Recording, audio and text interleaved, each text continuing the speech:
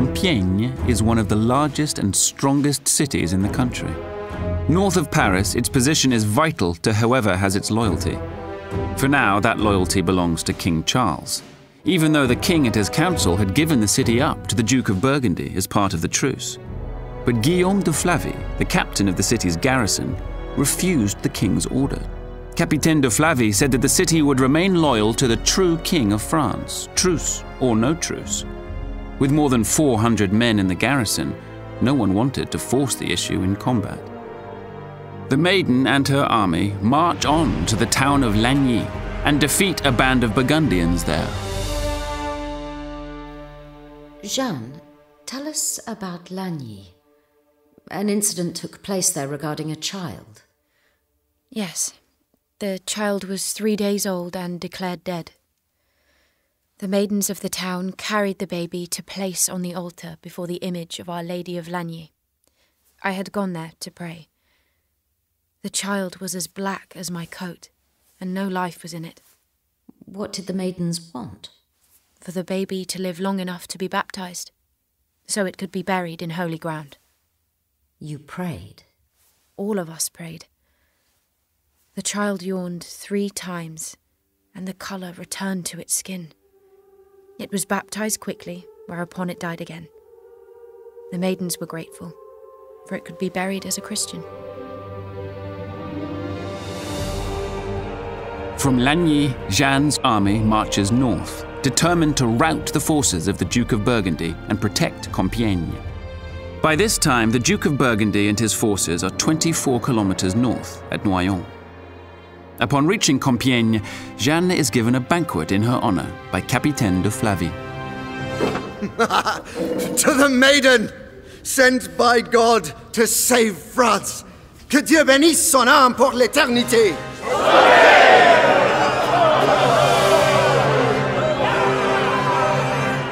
The Duke of Burgundy launches a successful attack on Choisy-au-Bac, a fortified bridge east of Compiègne, thus controlling that section of the river. Jeanne, the Archbishop of Reims, and the Count of Vendôme, Capitaine Louis de Bourbon, are without the means to attack. Jeanne, much as you dislike practicalities, I must tell you that we are out of funds and provisions for our soldiers. No town nearby is able to support an army of this size. The king cannot send us more men, nor the means to feed and equip them. We must retreat. What of Compiègne? Capitaine de Flavy has remained faithful to the king against all odds. Are we going to abandon him? He and his city are in God's hands. Why do we always say that when we fail to stay true to his mission? Be careful, child. Not all that you do is part of your mission simply because you do it. Have your voices given you clear instructions about this? I am not comfortable answering your question. I thought not. Goodbye, Jeanne.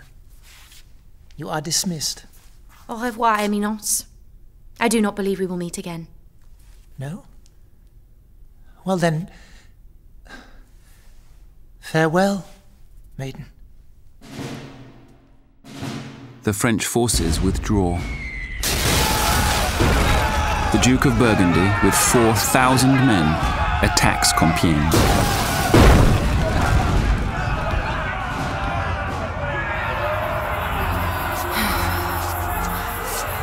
No. How am I supposed to remain here in the safety of Crépy while Compiègne is attacked? Roussel, you have no choice. You say that because you are my squire. Capitaine de Xaintrailles, you have come far to join us. Tell me what to do. Your squire is not wrong, maiden. Our choices are limited. The English and Burgundian forces have captured towns and villages all around Compiègne. The Duke of Burgundy has 4,000 men. You have how many? 400. 400. Loaves and fishes, good Capitaine. We have but 4, and God will provide more than enough to help our friends. Let us enter Compiègne under the cover of darkness, and God will direct us from there. You wish to travel tonight? Tonight. The 23rd of May. Jeanne and her troops hide in a forest south of Compiègne. With her squire Jean d'Aulon and Capitaine de Xaintrailles, she sneaks into the city to consult with Capitaine de Flavie. Valiant maiden, you have come back. I promised you I would, my good Capitaine de Flavie. Capitaine de Xaintrailles, it's good to see you again. And you, Capitaine? My good lords, my desire is to fight the English and the traitors of France later this very day. You are brave, dear maiden, but they have grown in number since you departed. We do not know how many they are or where they are encamped. My scouts tell me they are scattered in the towns all around us. It is good military strategy. It forces us to spread out, diminishing our strength. That would be true if we were one great force. We are not. Our small company can attack one town at a time. Who is here to help us? Capitaine Barthélemy Beretta has recently arrived with a small company of men. Call the commanders together, my lord. Good soldiers of France, Capitaine de Xaintrailles will explain our options. My lords, if you will look at the map, the Burgundians are across the bridge of the city to the north side of the River Oise. There are meadowlands which stretch some 3/4 of a mile and rise beyond the slope of Picardy. The meadow is low and often flooded. We remember well what low, wet meadows have done to our armies in the past. Thank you, Capitaine Beretta. Now, the road to the town of Margny goes off to the west, following the steep slope of the hill. The enemy in Margny is commanded by Capitaine Baudot de Noyelles. Further north, in Clairoix, is the commander Joan of Luxembourg and his Picard. To the south, in Vernet, we have Sir John Montgomery. The Duke of Burgundy himself is now only 2 miles to the rear in the fortress of Coudun. Today, we will attack at Margny. The enemy has had no time to build strongholds. It will be easily taken. We may then make it our outpost. Capitaine de Xaintrailles, what if the enemy comes around from the north and cuts us off from the bridge back into the city? Capitaine de Flavie? I will post archers on the city walls to repel any who attempt to block the bridge. I will also place covered boats on the river. The soldiers may use those to retreat. There will be no need to retreat. Even so, Capitaine Beretta, they will be there. You will attack tomorrow morning? This afternoon, my good Capitaine, because they will be expecting us in the morning. Taking Margny this afternoon will allow us time to fortify it as our outpost before they attempt to take it back tomorrow. Well then, may God be with us this day. The afternoon of May the 23rd. Jeanne's army of 600 men is assembled. The maiden wears a new set of armor, still her traditional white, but now covered with a vest of rich gold. Her standard bearer raises her banner. Her squire, Jean d'Aulon, on a brown steed, rides next to the maiden. At 5 o'clock, Jeanne leads her army out of the bridge gate and across the narrow drawbridge to attack Capitaine de Noyelles and his troops near Margny. Jeanne goes, knowing from her voices that she is unlikely to return. Jeanne, did your voices order you to make an attack from Compiègne? I had no order to go forth, but I thought with every battle that I would be captured. If your voices had ordered you to make the attack and had said that you would be captured, would you have gone? Not willingly, but I would have gone anyway, doing whatever they commanded, no matter what.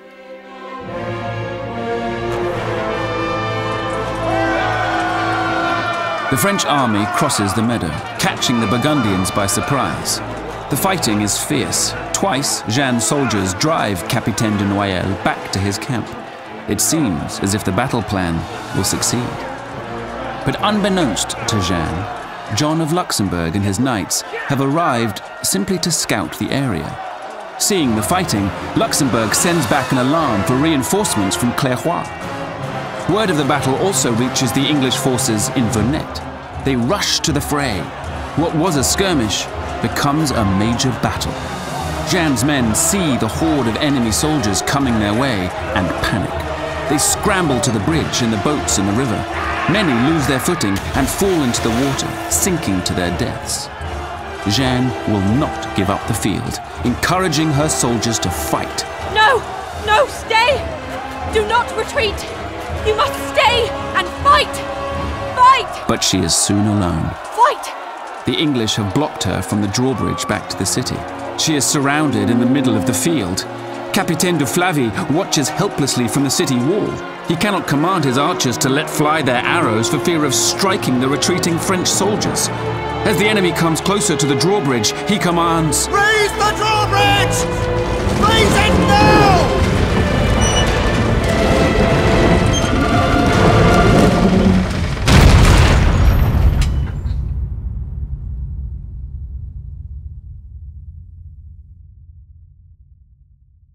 Jean Delon, you were at Compiègne. I was, yes.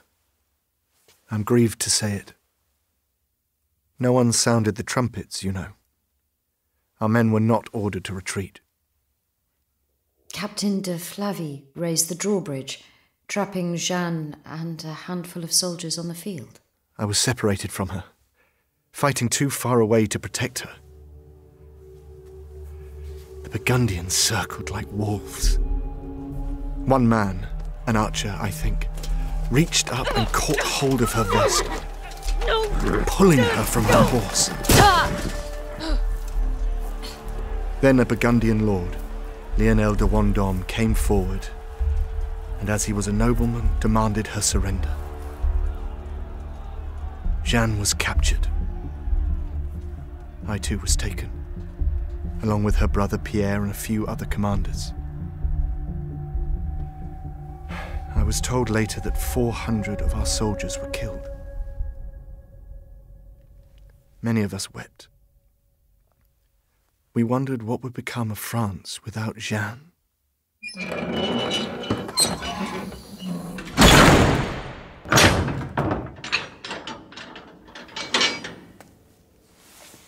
You are the maiden. You are John of Luxembourg. I give you welcome to Clairvoix, and thank you for the joy you have given us this day. Joy, my lord. Great joy, because of your capture. Will you give me your word in good faith that you surrender and will not attempt an escape? I have sworn and given faith to someone other than you, and I will keep that oath. You make your life all the more difficult, then. Has the king been told of my capture? Am I to be ransomed? What king? Oh, your Dauphin. No doubt he knows by now. He will send his army to rescue those you have taken. Perhaps he will try. You will not be here, however. We will take you to my home at Beaulieu-les-Fontaines. Then we will decide what to do with you. But first, my lord the Duke of Burgundy wants to see you. Is the Duke not afraid of me? I may put a witch's spell on him. Witch? I see no witch here. I see only a poor, pathetic peasant girl. Jeanne of Domremy. My lord traitor. You are bold for a prisoner. Or perhaps you do not feel the need to hold your tongue, since you know you will be executed. You are so certain of that? Oh, yes. You will burn for your heresy. There will be a trial, of course, but you will burn. The English will tolerate no other outcome. And you are always ready to please the English. As it suits me. What is the need of a trial, then? To expose you for what you are. I, for myself, do not think of you as a heretic, but more as a feeble-minded creature that stupidly served a murderous prince.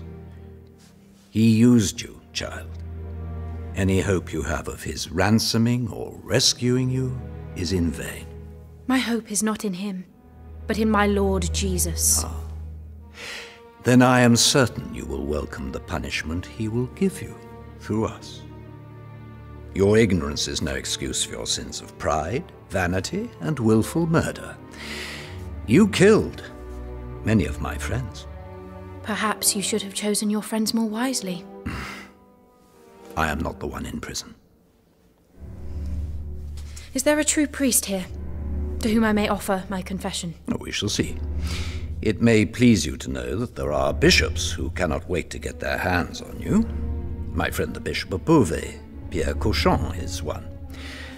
Not to offer you the sacraments, of course. Oh, no. He has questions. Many, many questions. If I do not answer? Then you make what is left of your life more difficult. Farewell, Jeanne. May God have mercy on your soul, since no one else will.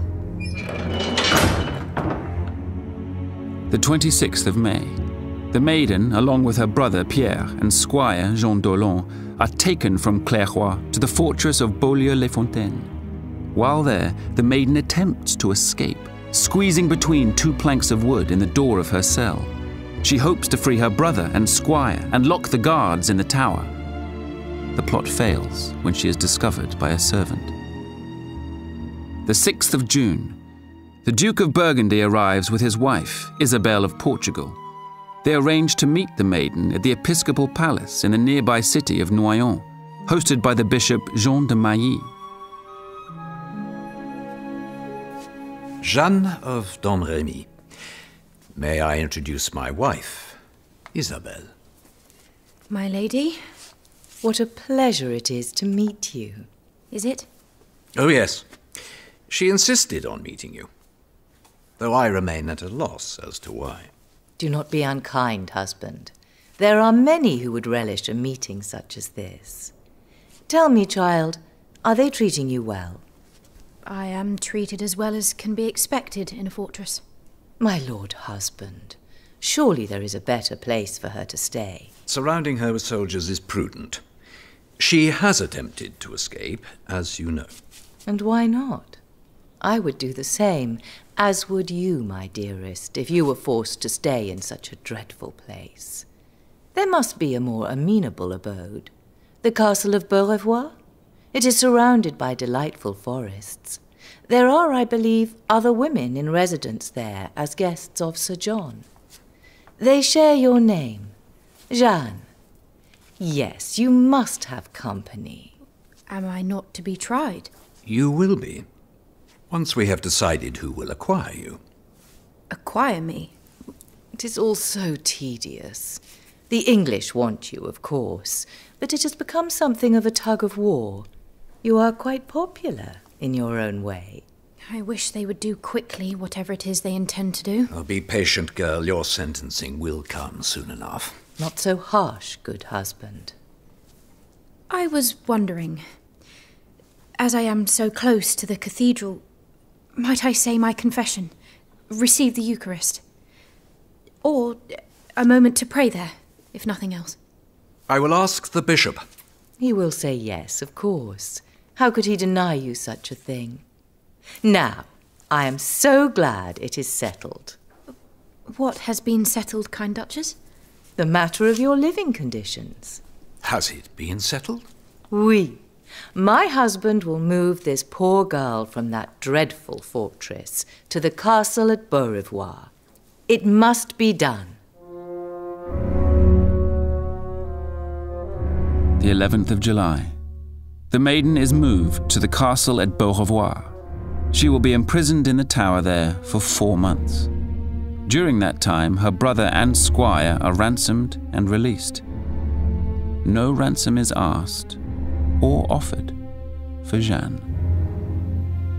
She attempts another escape, this time by leaping from the tower, a fall of 60 feet into a dry moat. Guards find her and are surprised that she did not suffer death or even broken bones. Why did you leap from the tower at Beaurevoir? I had heard it said that the people of Compiègne, even down to the age of 7 years old, were to be slain because they had helped me. I was distraught to think of the destruction of good people on my behalf. I preferred to die rather than to live with such a thing. I also heard that I was sold to the English. I would rather have died than to be put in their hands. Did your voices tell you to leap? Catherine told me every day I must not leap, and that God would help me, as he would also the people of Compiègne. This was an answer to my prayer, since I could not understand how God would allow the people there to die when they had been so faithful to him. I then said to Catherine that if they would be well, then I would like to be there to see them. She said, "Without fail, you must accept what has been given to you, and you will not be delivered until you have been put into the hands of the English." How did you respond? I said I would rather die. You hoped to kill yourself when you leapt. I commended myself to God in leaping, believing that I would not be delivered to the English if I leapt. Your plan did not work. I was so hurt by the fall that I could neither eat nor drink for 2 days. St. Catherine comforted me, but also rebuked me for leaping. She said I must confess and ask forgiveness of God for what I had done. Soon after I was healed. Did the women of the house care for you? Oui. The Lady of Luxembourg, Joan of Arc and Joan of Bethune. I would have done anything for them, even dressed again in women's clothes. The Lady of Luxembourg appealed to her nephew, Sir John, not to hand me over to the English. I was told that the King of England paid £10,000 for me. You were then delivered to the English, and in turn, their representatives in the church. The 23rd of December. Jeanne the Maiden is taken to Rouen. Along the way, she is paraded through a dozen towns. She is vilified as a witch, a whore, and a traitor, regularly threatened with physical abuse and rape. In Rouen, she is to be tried for her crimes, idolatry, invocations of devils, and several other cases affecting the Christian faith and working as heresy against the Christian faith. The Bishop of Beauvais, Pierre Cauchon, will serve as judge, though he has no jurisdiction in that diocese and must be given special license. Let me be clear, my Lord Vicar Lemaitre. The witch will be held in the castle tower, in irons, guarded at all times by 5 men-at-arms, 2 at the door, 3 inside the cell. Well, that is hardly customary, my Lord Bishop. A woman prisoner is to be kept with women to preserve her honour, with the temptations of male guards to abuse her. I do not care about that. The heretic could escape or be rescued. Well, she's not yet declared a heretic. She is a heretic. Worse, she is a sorceress in league with Satan. If you do not see that already, then it would be best for you to avoid the trial. Avoid it? Well, I am the vicar of the Inquisition. It is my responsibility to attend. If you will not oblige me, then do not resist me. Understand the limits of your authority. Stay away. Or come and keep your mouth shut. Or perhaps you would prefer to stand trial yourself for being an advocate for this girl. Well, it is not my place to meddle in these affairs. Obviously, you have everything in hand. Oh, I do. This way, witch. Where are you taking me? To the tower. Must I be chained? Orders. Wait! Wait, please! Stop! What do you want? I am Father Jean Massieu. I have been commanded to escort the maiden to her cell. As have I. Maiden, I am sorry about the chains. They slow me down. That is the purpose of chains. No matter. This way. This is the castle of Bouvroy. The boy King of England lives here. Yes, his residence is just None of your business. Is that the chapel? The body of our Lord is there. Oui. May I go there sometime? I will inquire. You will not, priest. Monsieur, you speak above your authority. You are well beneath yours if you allow this witch to receive the body of the Lord Jesus. The King of England uses that chapel.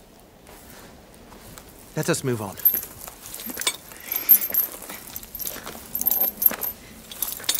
How old is the King of England now? 8 years. Too many questions, witch. Now move. quickly. You will be held in the tower.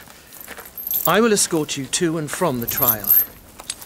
It is the only time you will be permitted to leave the room. Does the room have windows? One. Very small.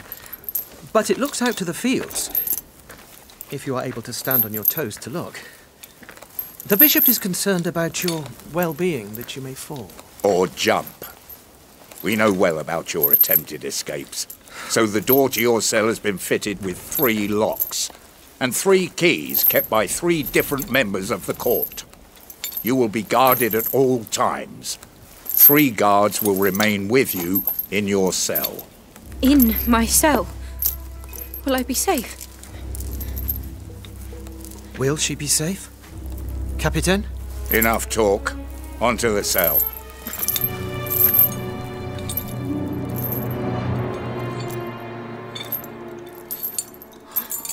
Oh non. C'est pas vrai. This is where I am to live. It is. Straw. Is that large block of wood my bed? You can use it as a bed, I suppose, since you will be shackled to it. Mon Dieu. And the chamber pot. Am I to use it in front of the soldiers? They will turn their backs, as I am sure they are noble fellows. Do not count on it. This is an atrocity! It is better than she deserves.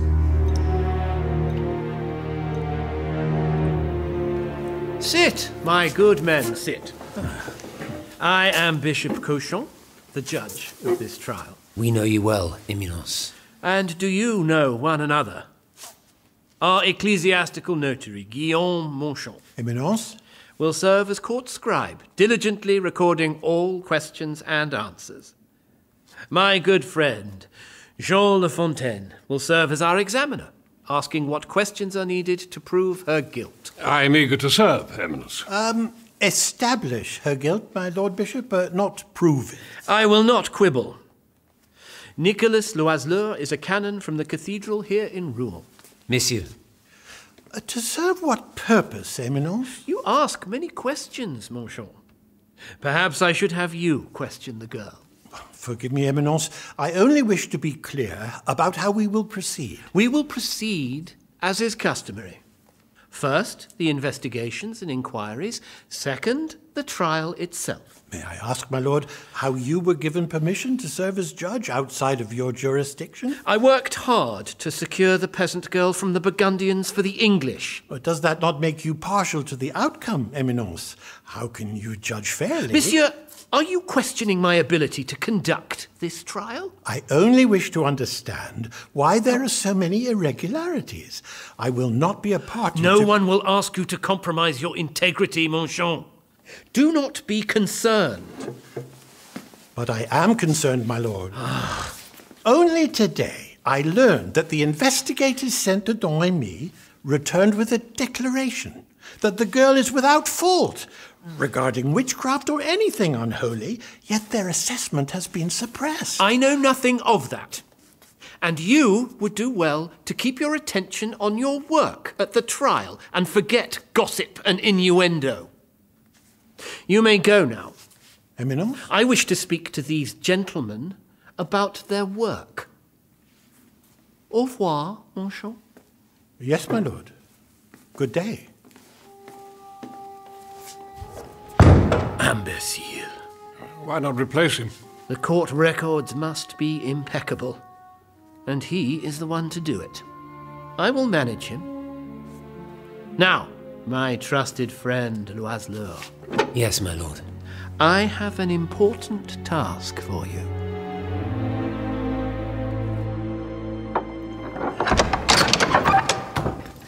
Father Jean. Good morning, Jeanne. Have you come to hear my confession? You have been promising. I have not been allowed since my arrival. Perhaps my Lord Canon will permit it. Who? I am Nicolas Loiseleur, good maiden.